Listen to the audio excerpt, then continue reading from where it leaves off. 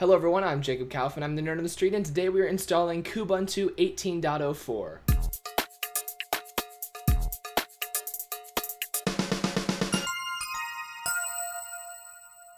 Alright everyone, so Ubuntu 18.04 LTS came out yesterday. I already made a video installing vanilla Ubuntu, but I've seen a lot of people around the internet even more excited about some different flavors of Ubuntu. Most of the different versions of Ubuntu come with their own respective desktop environments. And personally, my favorite desktop environment to use is KDE Plasma 5. The KDE version of Ubuntu is called Kubuntu, and generally I would recommend staying away from Kubuntu if you actually want the best KDE experience. There are rolling release options like KDE Neon or even Arch. Solus is working on a KDE version as well, and of course OpenSUSE Tumbleweed is another one. But if you really do want an Ubuntu base for whatever reason, and you're stuck on this classic idea of having one version of all your packages for several years, Kubuntu is still around, and we're going to install it right now to see just what the experience is like from the perspective of a KDE fan such as myself. Alright, and here we are on the desktop. I'm going to go ahead and turn my computer on. We'll see my BIOS flash by in a moment here, and we should boot into our flash drive by default. Actually, I'm going to hit F10 for my boot menu, type in my BIOS password, and we'll just select my flash drive. Alright, we've got ISO Linux. And after our accessibility options go away here, I'll have to go into that one time and see what's actually in there. But we should load up soon with the Kubuntu splash screen. There we are. Looks a little bit different from the standard Ubuntu splash screen. Alright, and we've got a KDE desktop here. Interesting. So very similar to regular Ubuntu, we've got the options to either try or install right now. We're going to go ahead and click try today because I actually want to fix my screen resolution. Is set to a 16:10 aspect ratio right now. You might be able to see everything is a little squished. We're going to fix that before we install for your viewing pleasure. So here is our Kubuntu, or our KDE Plasma loading screen. And here is Plasma itself. Alright. If you haven't tried out Plasma in a while, it's changed a little bit. It's mostly the same. But we'll go into our system settings. Awesome. So comparing this version of Kubuntu with the last version, I'm looking for the newer things in KDE. One of the newer things is this new multi-panel setup in the settings menu. And I'd also like to point out right off the bat, I noticed that the bottom bar here is the dark color, but the window is still in light mode. That's something that Kubuntu did specifically. That's not the Plasma default. We're going to go down to our display and monitor, and we will change the screen resolution to 1080p, apply. Alright, that looks better. Okay, and now we will just click on this install Kubuntu icon. I think we actually, yep, we have to double click. Desktop icons act normal now in KDE. GNOME has removed desktop icons, although standard Ubuntu still has them because it's using an older version of GNOME. KDE recently made its default behavior to have regular desktop icons, just like any other desktop environment. And here is our installer. So this looks a little bit different from the Ubuntu installer. Rather than just having dots at the bottom to signify where we are in the install, it's actually got listed out all the different steps. So we'll continue through here. We got our language, keyboard layout, and wireless is skipped because we're connected to wired internet, as you can see down here. We get the same options as we do for normal Ubuntu. We can either install normal or minimal install. Normal installation, you can see here, includes the KDE Personal Information Management Suite, whereas the minimal install does not. We will download updates and we will install third-party software. Disk setup should be next. Alright, and after it probes our hard drive, we get our options. Looks a little bit different from the standard Ubuntu installer once again. We can resize our current partition and use the freed space. We can use our entire disk. We've got a couple options for LVM, which is interesting. We're going to choose manual, and when we do that, we should get, yep, just partition layout. We will choose our SSD, and we're going to use that as an ext4 file system, format it as root, and then we've got our hard drive is going to be ext4 formatted and mounted at home. Alright, and device for bootloader installation is going to be the default dev/sda, and we will install now. And it's going to write all of our partition changes at once. The Ubuntu installer yesterday wrote the SSD's partition as soon as I selected it, whereas KDE's, or Kubuntu's installer here, waited until I had my entire setup ready before it touched the disks. So we will continue with that. Next up will be our time zone, it looks like in our list here. As soon as we're done building the partition, there we go. You can see down here we're still creating our file system for our hard drive, but we can go ahead and this is the correct time zone already, Chicago. And next is our user info, my name, username, password, computer's name, and we will require the password to log in. We'll see what display manager is installed by default. And here we've got a slideshow. So thanks for picking Kubuntu. Combines the best of the KDE community software with Ubuntu's base. Let's go through here. So Kubuntu comes with most of the applications that you need on a daily basis. So it comes with Firefox, Contact, and the Personal Information Manager suite. It comes with LibreOffice as opposed to, I think it's Calligra is the name of the KDE Office suite, but LibreOffice is pretty standard, that's fine.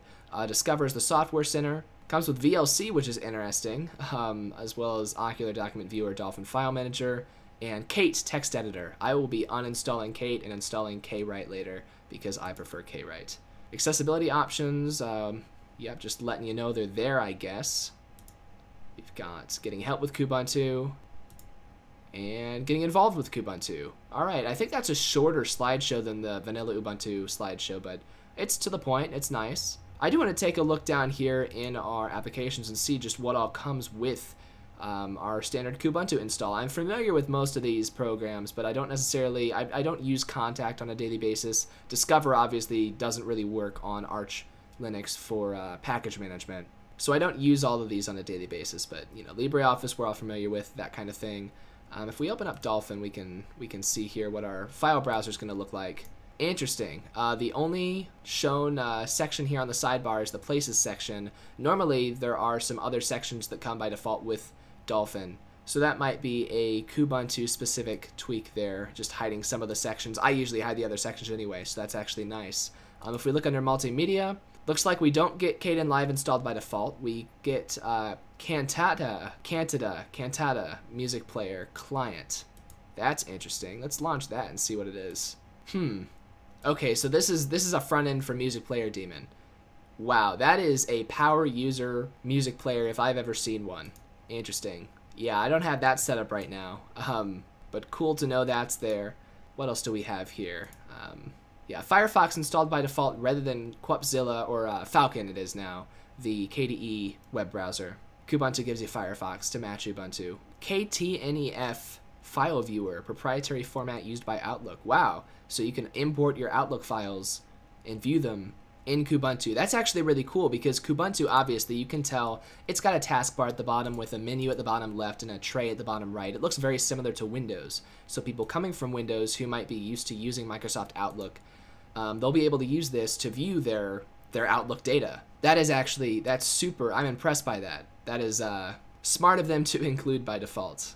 K3B for disk burning, the KDE partition manager, Sysguard, Nvidia X server settings. So it looks like Kubuntu actually comes with the Nvidia proprietary driver by default. Ubuntu definitely did not. I'll have to see if this is still here once we reboot into our installed system or if that's just on the live disk. But this suggests that the Nvidia driver is actually installed, which was not the case, definitely not the case on regular Ubuntu. We do have the Muon package manager still in case you're not all a fan of KDE Discover, which I'm personally not. So it's good that we still have Muon. Alright, and installation is finished. We'll go ahead and restart now, and we'll see if there's anything different in the installed system than in the live system. Alright, please remove the installation medium. I have removed the flash drive from my computer, and I'm pressing enter. The computer will restart. Very easy installation. It's easy to install Linux these days. Anyone can do it. And here we are booting into Kubuntu. Alright, and here's our login screen. This looks like SDDM, which would make sense. That's KDE's preferred display manager. So we will go ahead and log in here to our user. And just a few seconds later, we are in. Awesome. So we've got our home folder and the trash on our desktop by default.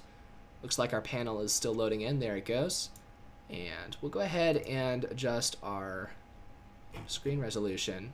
Yeah, so like I mentioned before, normally the first thing I do in KDE Plasma is go and activate the dark theme.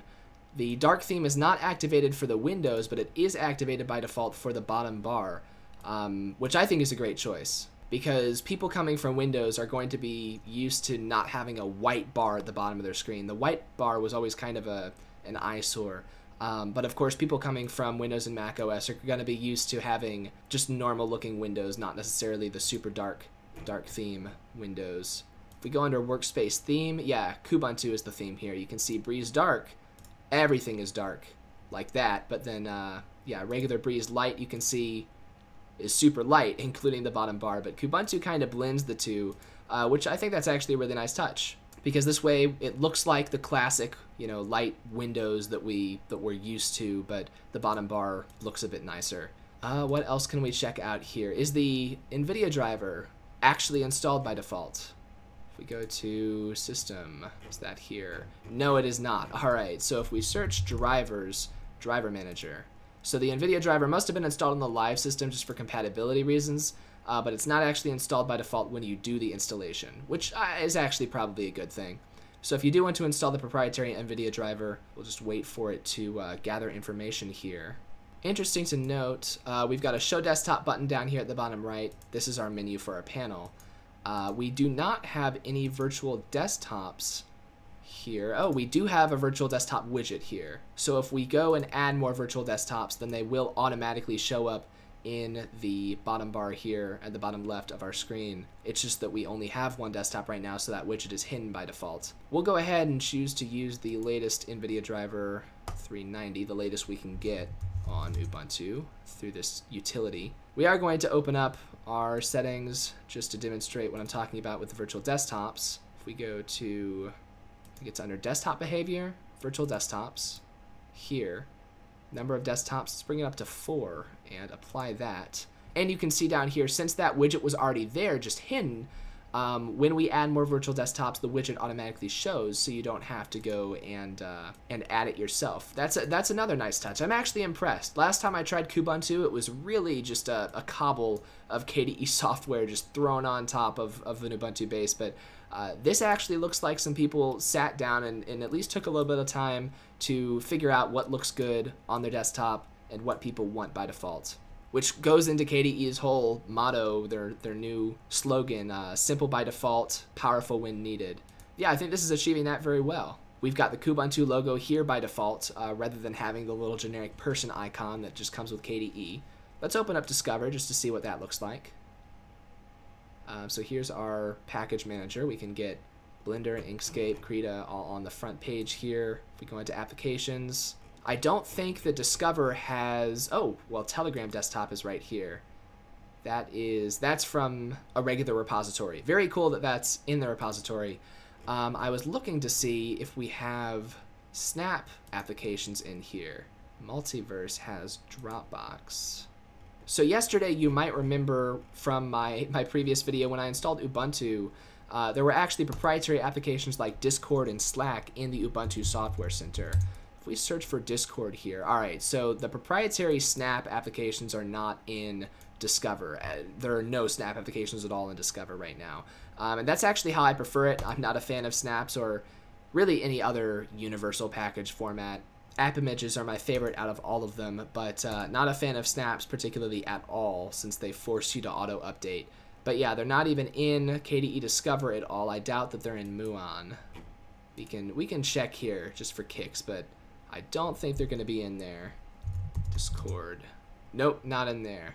Although you can see that there are some packages that show up under Muon that don't show up in Discover. That's why it's nice to have a real package manager like Muon or Synaptic installed, rather than relying on KDE Discover or GNOME software or things like that hide a lot of stuff. Looks like we've got a hot corner by default in the top right of our screen that's going to give us an overview of all of our screens. Looks like that is the only hot corner by default at all. That's an overview of all open windows.